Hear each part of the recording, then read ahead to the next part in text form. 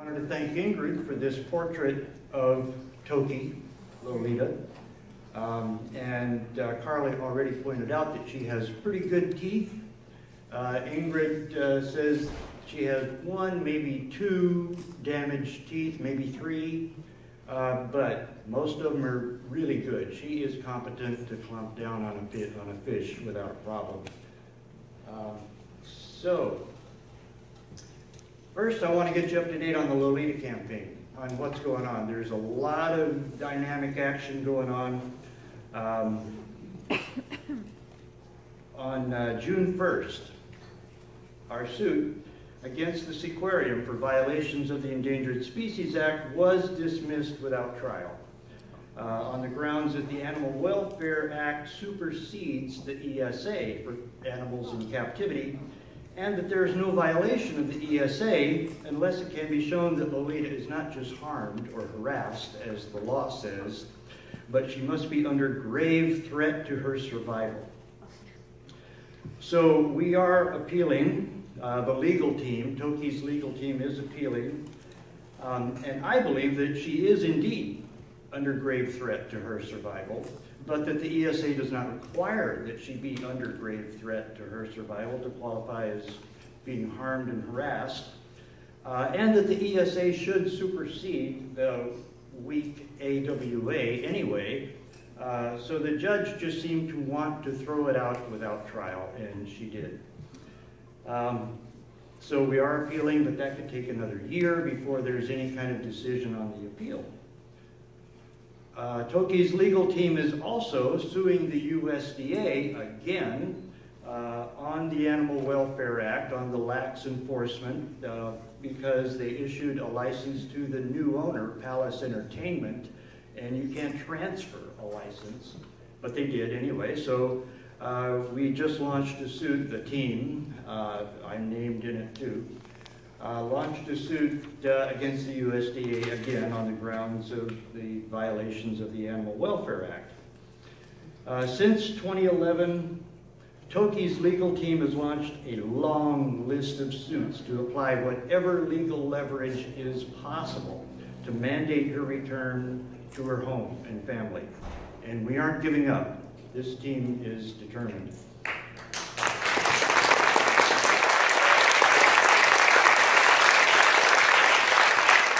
But given the delays in the court of law, we're back to where we've really always been, which is to argue the case for her in the court of public opinion. And in that court, thanks in large part to a big, powerful documentary film we're all very familiar with, and numerous books and blogs and articles about orca captivity, and many beautiful songs and artwork from people of all ages, of all kinds, and the educational value of the steady stream of legal actions, and thousands upon thousands of dedicated campaigners all over the world, we're winning.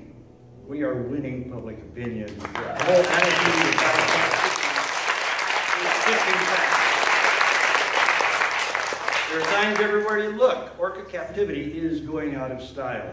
And dolphin and marine mammal and other large mammals in captivity is soon to follow. And Rachel Carberry's video of the Empty the Tanks demonstrations around the world, that is so heartwarming and encouraging, and just shows you again, it's everywhere.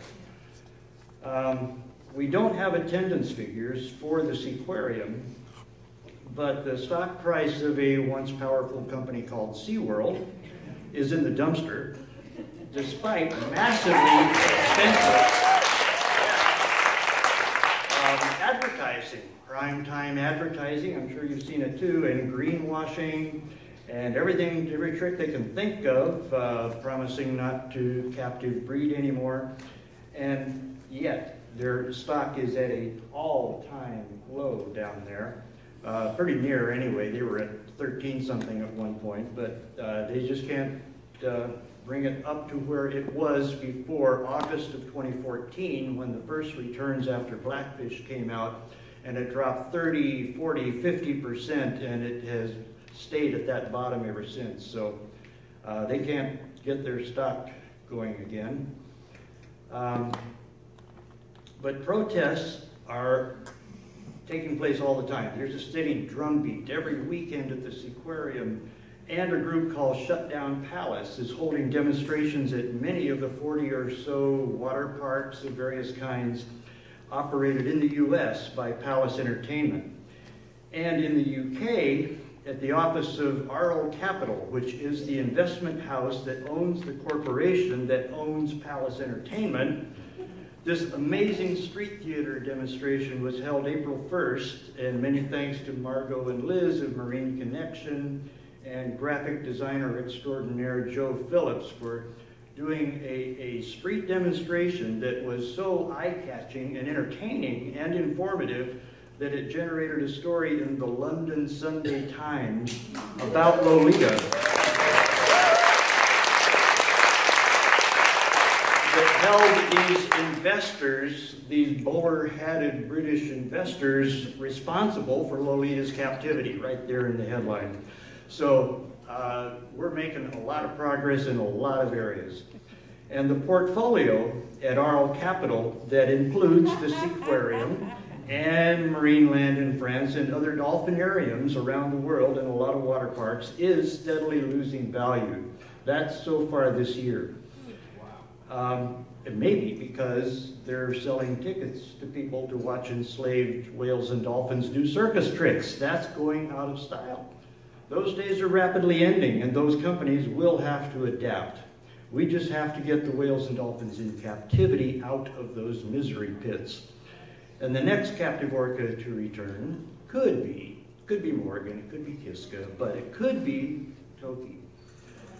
Her retirement home is in an ideal location. It's just absolutely perfect. It needs only infrastructure and personnel. We have no time frame on when this might happen to begin installing or hiring, nor do we have budget, but that would all happen anytime we get a green light. And we are collaborating with the designer and builder and engineer of Keiko's Sea Pen to make sure that our plan is safe and sound. And we have a 40-some-odd page plan and many appendices on the web if you'd like to look at any of the details. So now, I'm going to get all science-y and theoretical. Well, tell us how deep it is. I'm sorry? How deep is it? How deep? Oh, how deep is it? Yeah, it's just. Oh, okay. Well, it's about 50 feet, depending on the tide, yeah. Average tide. Yeah, I mean, right. yeah, it's huge. Okay. I mean, compared to 48 by 80, not even, yeah. So, science. This is sort of about science, about our scientific understanding. It's also about getting to know the orcas that live here, about getting to know them better, understanding them better. And as Rachel Carberry pointed out, that's how activists get their information. That's how we know what we know. That's how policymakers change society. So the science is really important.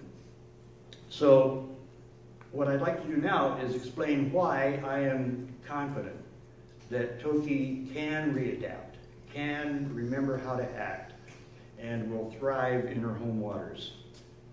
In a word, sociology. Nobody saw that coming. Sociology is the scientific study of the development, structure, and functioning of human society. Sociology studies human cultural behavior. And since about 1920 in the context of Darwinian evolutionary theory. Included in sociology is the study of taboos. That's how matriarchs rule. Taboos are behavior or language that is forbidden. Taboos are learned from others, maybe encoded in laws, written or unwritten, or maybe unspoken. One taboo for sociologists themselves is to never apply any theories or concepts used in sociology to describe the behavior of any non-human animals. Early sociologists made it clear they believed only humans had the capacity for culture or for shared meanings or symbolic interactions of any kind, which is understandable because until the results of field studies began to come in on residents and transient orcas and other types worldwide, in just the past 3 decades, there was almost no evidence of any non-humans capable of creating cultures anything like human cultures. But now there is. In 2001, Hal Whitehead and Luke Rendell wrote this in a paper called Culture in Whales and Dolphins. The complex and stable vocal and behavioral cultures of sympatric groups of killer whales, that's in the same habitat, appear to have no parallel outside humans and represent an independent evolution of cultural faculties. Wow. That was a breakthrough paper that equated orca cultures to human cultures. I thought that might get the attention of some sociologists, but as far as I know, no sociologist has written about orca societies. UCSD sociologist Susan Davis has written about SeaWorld's ability to define orcas for public consumption, but not about how the orcas define themselves. But they do define themselves. And that may be the key to understanding orca cultures and pretty much the full range of orca behavior. Self-definition and self-determination are sociological concepts, but sociologists won't talk about orcas being capable of those things because they aren't human. And most cetologists won't say much about self-definition and cultural identity in orcas because those are not biological concepts. It's generally taboo for cetologists to borrow ideas from sociology to talk about the social behavior or cultures of whales. But there are exceptions. Last month, a paper about sympatric sperm whale clans was published, showing that cultural identity is important in this species, in both the North Atlantic and the Pacific. The paper showed that sympatric vocal sperm whale cultures do exist, and that their genetic signatures track their cultural identities almost perfectly. Media reports on that paper clarified that the authors are saying sperm whales use language. So that's an example of cetologists drawing from at least pop sociology to talk about whale behavior. And orca researchers have established that cultural learning and behavior can lead to genetic differences. Once again, the media is more willing to state the obvious. Orca evolution is driven by their cultures. So this begs a looming scientific question: how to explain the cultural diversity and the sympatric speciation in orcas? This is one of the most pressing problems in cetology today, but cetologists don't consult sociology to help solve that problem, and sociologists won't step up to contribute any ideas from their field of study. So there's this gap. It's not a wall, because a wall would be visible, no matter who pays for it. Oh, sorry.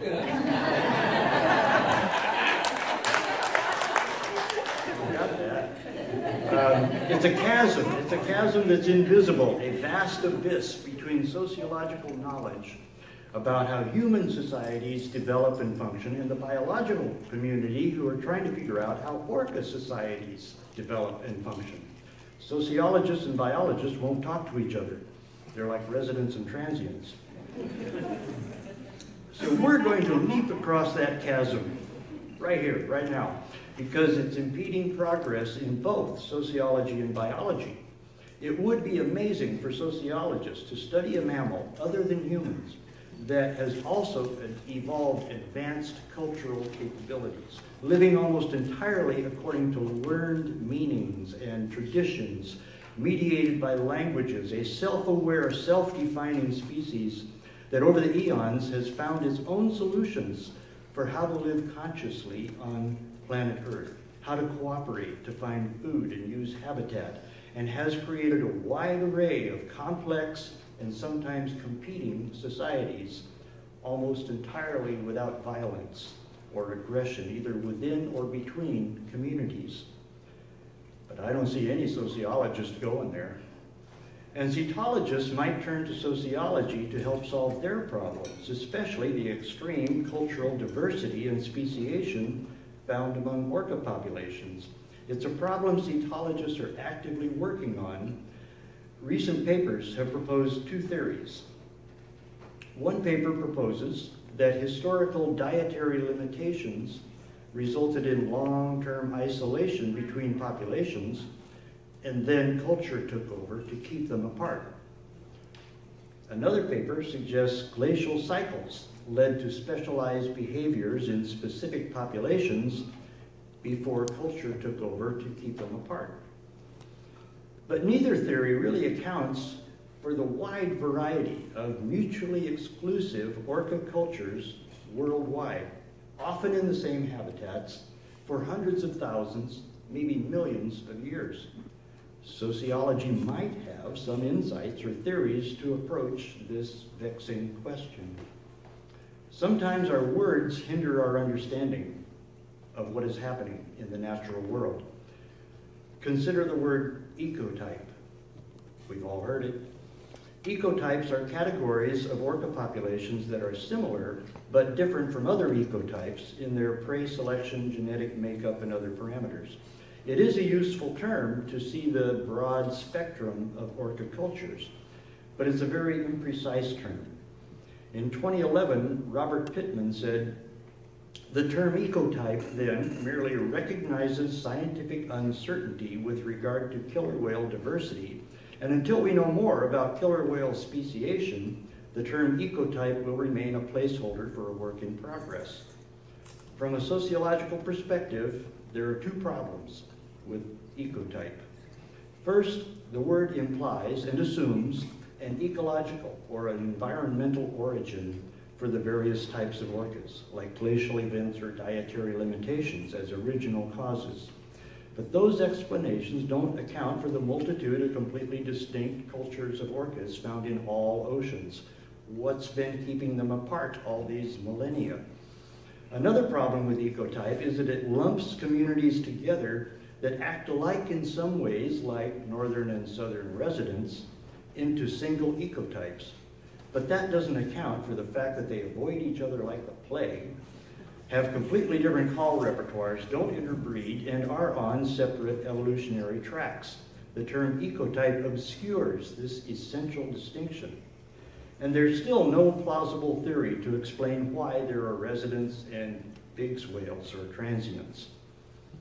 For just one example, who are totally different behaviorally in every possible way, and yet they cross paths every day and are highly aware of each other, and biologically they could interbreed, but culturally they can't, because it would be taboo. Orcas have taboos too, lots of them, like the apparently universal taboo against harming humans, which is a very good thing. But remember, it's their choice every time. So how did that happen? And how does it continue happening? What are the behavioral mechanisms that keep each community absolutely cohesive and totally apart from all the others? I don't see any explanation for this extremely rare, if not unprecedented, propensity to form into highly diverse, mutually repellent communities made up of extended families, most having just a few hundred members. Of course, it was only 35 years ago or so that Mike Bigg and Ken and others documented that R's and T's were completely different populations of the same species in the same habitat. And I'm just going to take this opportunity to say we wouldn't know much at all about these whales if it wasn't for Ken's perseverance and skill and smarts over the last 40 years.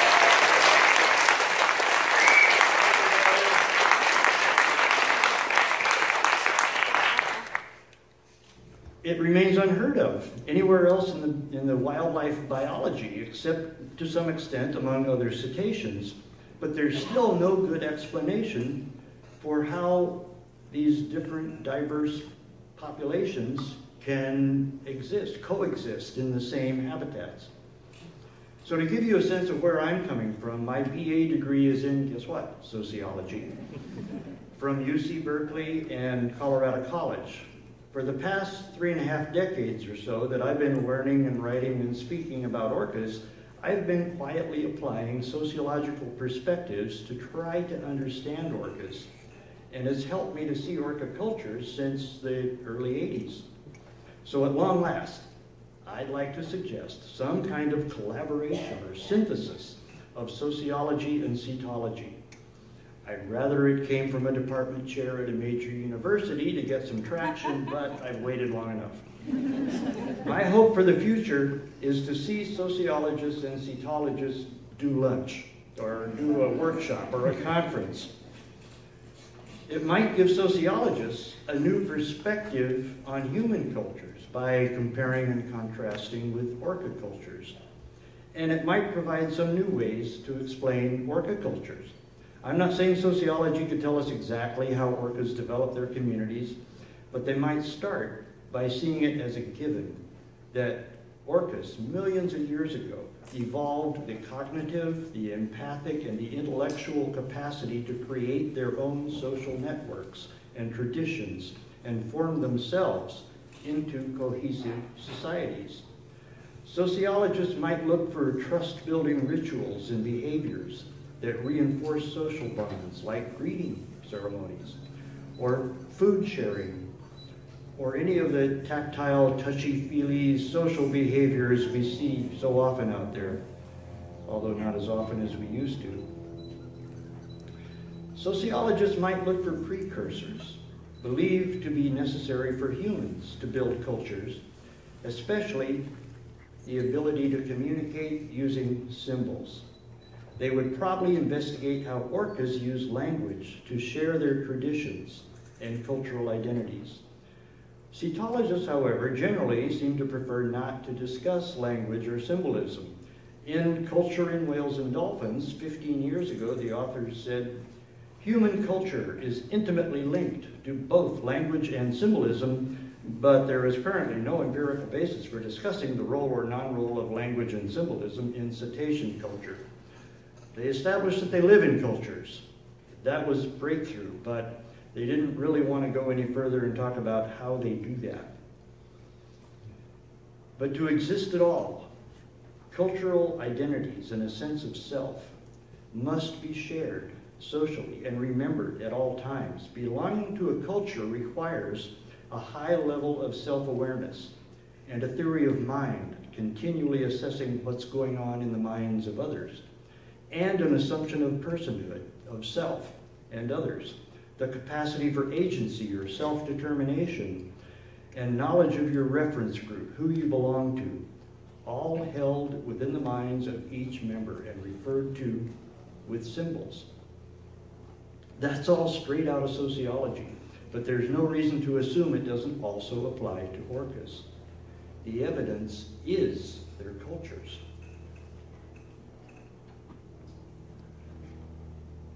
You can't have complex, cohesive, long-lasting cultures without symbolic interaction.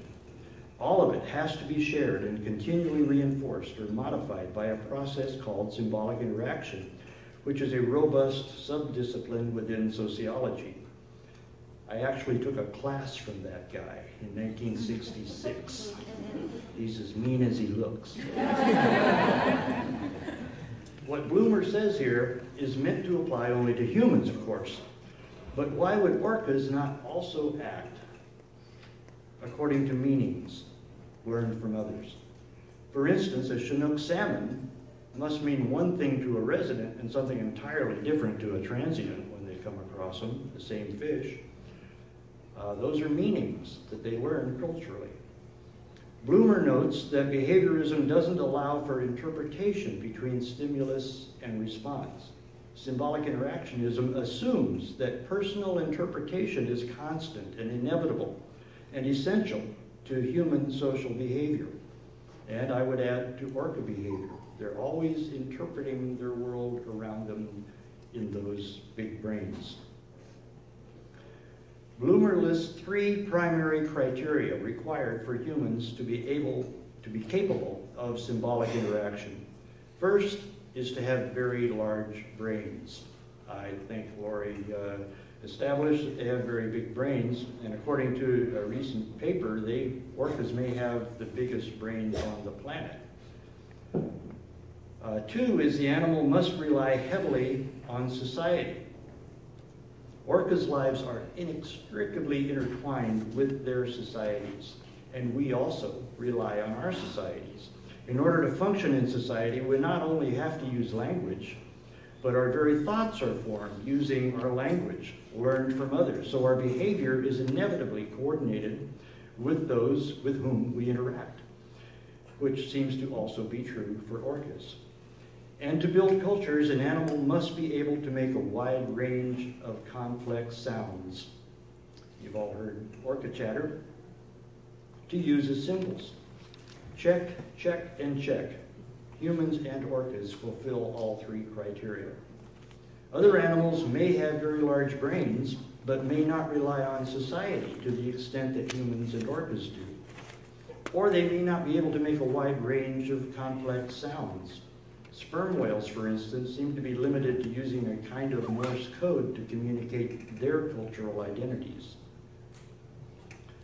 So a sociologist might assume that orcas evolved self-consciousness as humans did, and at some point, possibly 10 million years ago, saw the benefit of forming into cohesive, mutually bonded, deeply trusting communities, and that they have the neurologic, empathic, and linguistic ability to do that.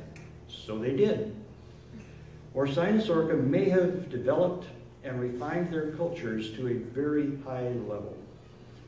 I don't want to put an ordering of who's highest, but providing stable, low-stress, safe, and satisfying social lives for all members in small, interrelated communities where everybody knows your name, that ensure plentiful nutrition as well as physical, mental, and emotional health for all. Maybe we could learn a thing or two from them.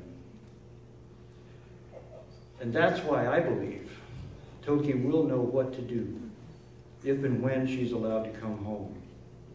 To this day, she still calls out in the calls she learned before capture 46 years ago. She's still trying to communicate with her family after 46 years in captivity. She defined herself as a member of her family long before she was captured. And I believe she still knows who she is and how to act. Okay, well, now I've broken taboos in both sociology and ethology. And if I've offended anyone, I'm truly sorry. But you know what they say, if you see something, say something. So I'm just saying. Thank you.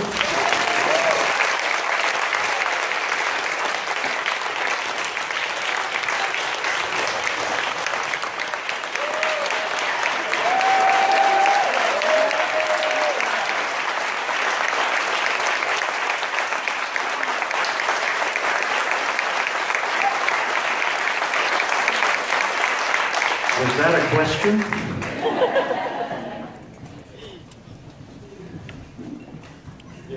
If you're not completely blown away and you have any questions, I'd be happy to try to entertain them.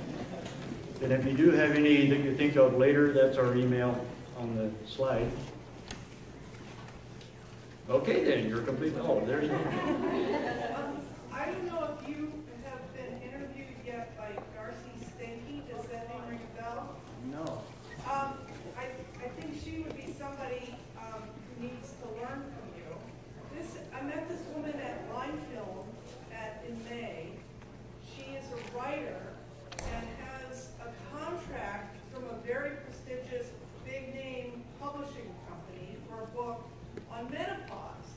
And she was out here researching orcas because apparently orcas are the only mammal other than humans who go through menopause.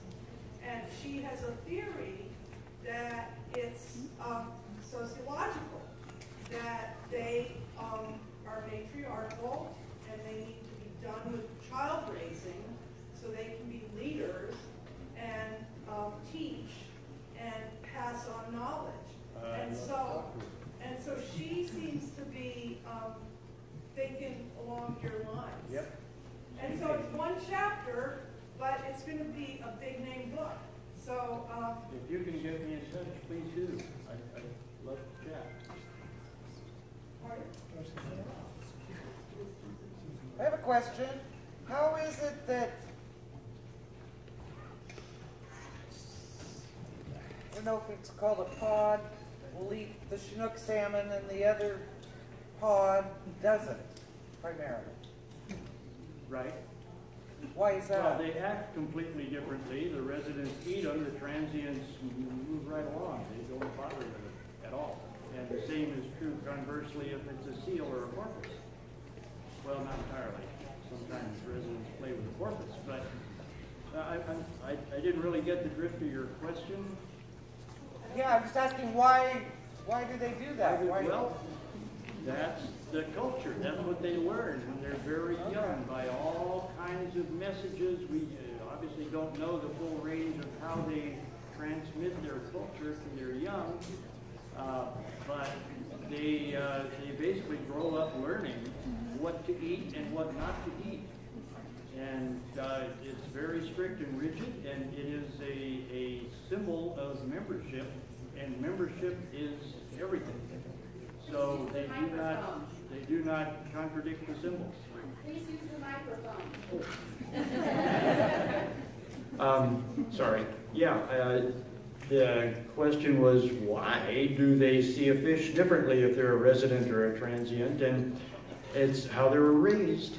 It's what they learn from their elders as they grow up, and it's very strict and rigid, and you act appropriately at all times, basically, you know, within the range of what is permissible. They seem to be having fun out there a lot, so it's not like it's dismal, but it is very strict and channeled and rigid as far as what they can do in terms of mating, in terms of eating, foraging, association patterns, you know, who to hang out with, when to come and go, who you listen to. We don't have any idea, really, their range of behaviors and responses to each other out there, but it's all what they learn growing up, and they stick with it because they stay as members.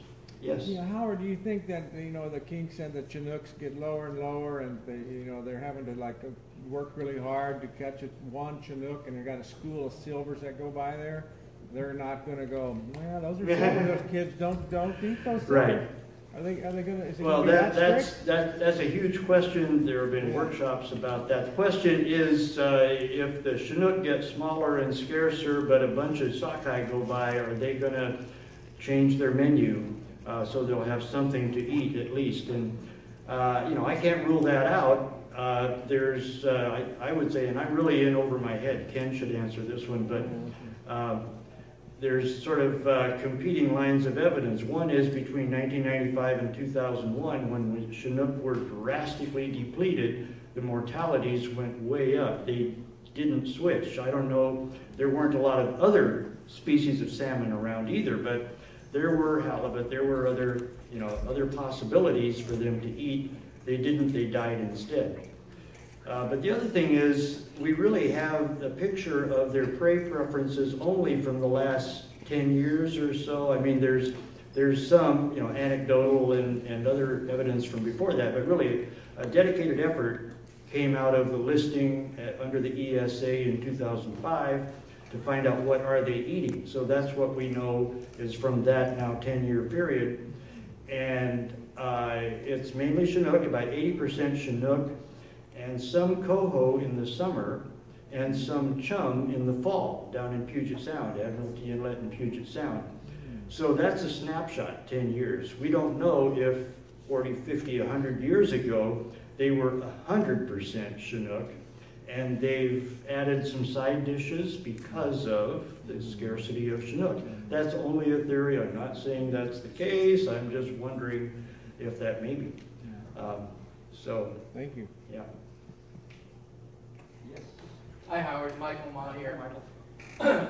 In the legal case, as opposed to Animal Welfare or Endangered Species Act criteria for the appeal, is there any legal teeth to having criteria be on sociological grounds? Is there any precedent for that anywhere else? Oh boy. And if it's sociological, is it not necessarily a violation of biological animal welfare laws, or is it now a violation of ethical or cruelty laws when it comes to captivity from a legal perspective? Well, I think it would have to be established in the scientific literature first.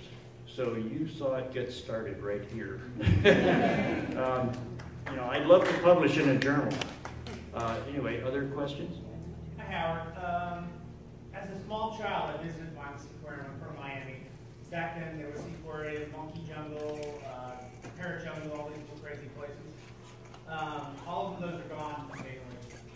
Is there any pressure from the city of Miami to actually get rid of this place? Because it's kind of embarrassing. It's in the city of Miami, isn't it? Well, it is embarrassing, and the mayor of Miami Beach, Philip Levine, has been very vocal about how this is a disgrace to our city. We can do better than that. It's a throwback to an old age. He's fantastic, but that's Miami Beach.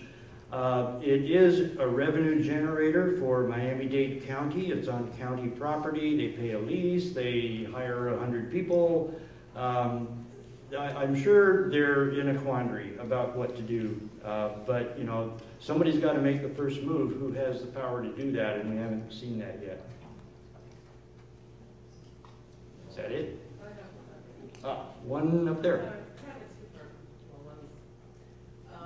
So it dawned on me that the captive orchards are not eating captivity, they're naturally eating.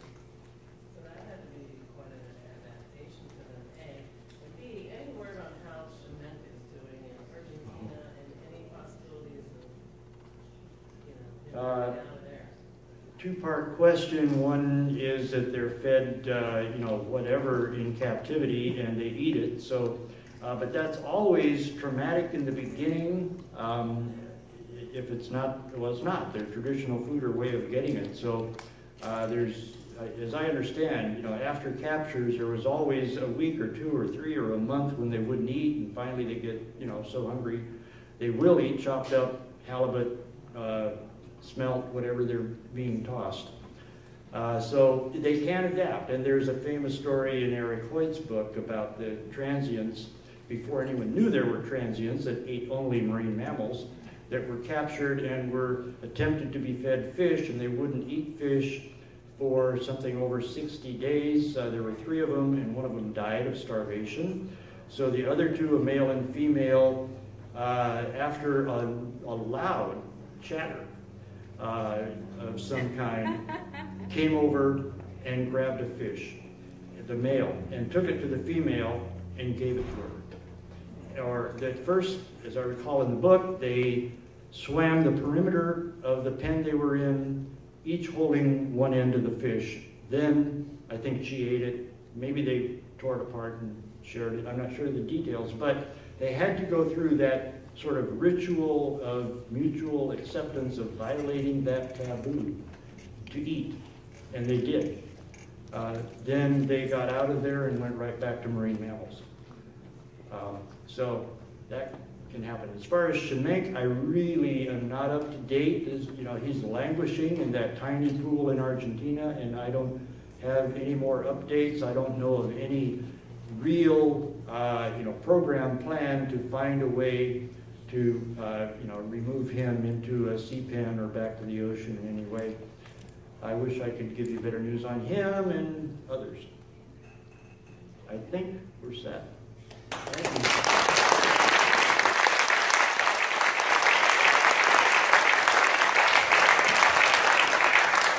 Thanks, Howard. Really appreciate it.